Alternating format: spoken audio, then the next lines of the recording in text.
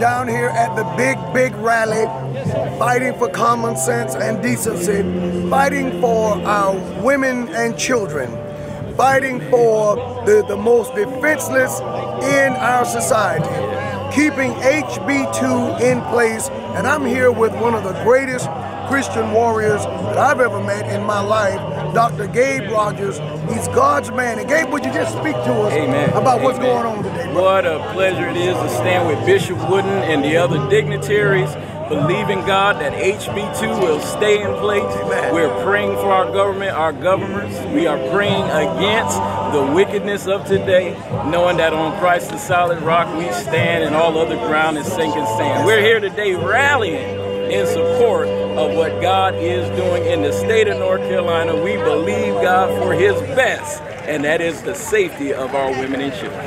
Listen, I told the members yesterday, I told our church board, when I want to have a conversation with myself, when I want to talk to me, I call Dr. Gabe Rogers. Yes, sir. Well, one of the greatest mentors in the world, he taught me. Oh, my God. So don't get it twisted. Thank God. We're fighting for God's truth. Yes, sir.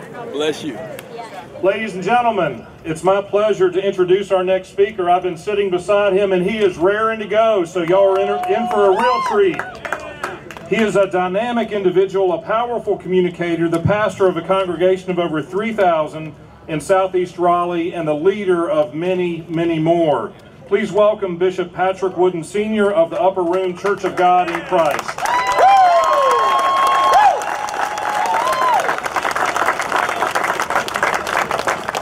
Thank you, Dr. Beatty, for hosting this great rally today.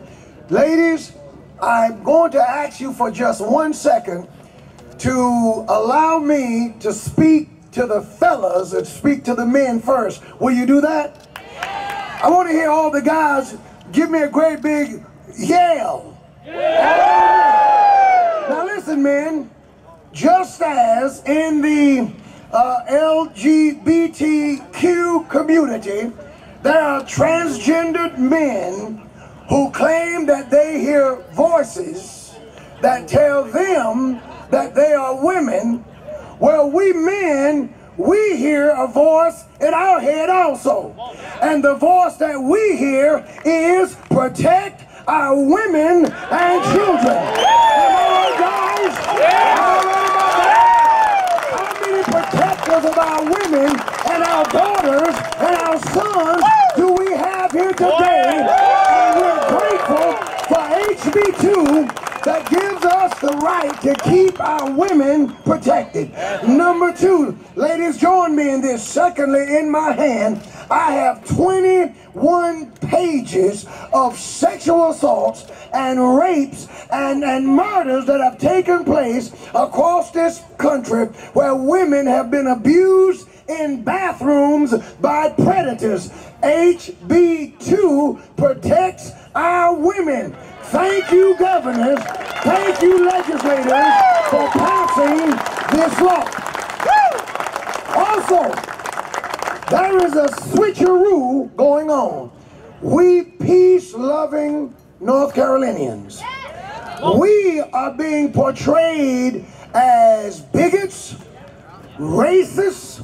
We're being portrayed as haters, when we actually are not the aggressors. They are trying to make our women and children victims. They are the aggressors.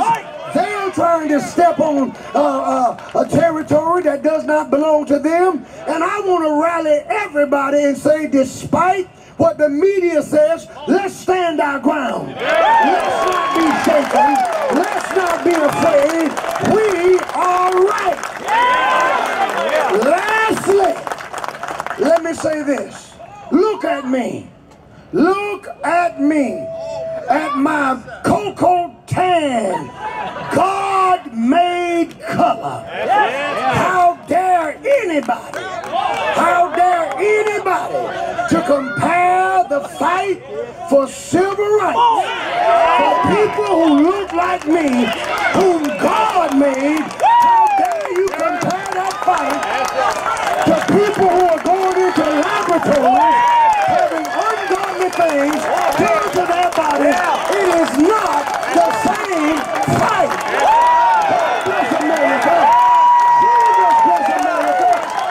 bless our